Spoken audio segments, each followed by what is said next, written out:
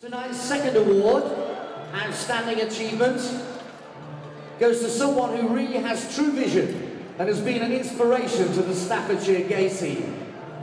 He's an out gay police officer who founded and launched the True Vision Police Initiative, which was eventually rolled out on a national level throughout the UK. But his work hasn't stopped there. He's also been a leading light in the Staffordshire LGBT community, and along with the committee launched Stoke Pride just a few years ago, and it is now supported and attended by thousands of people each year.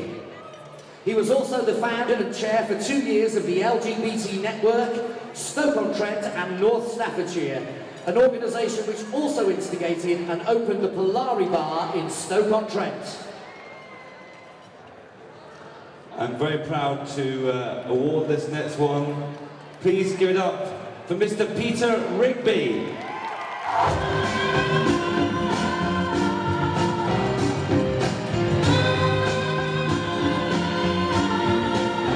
Peter Rigby, everybody.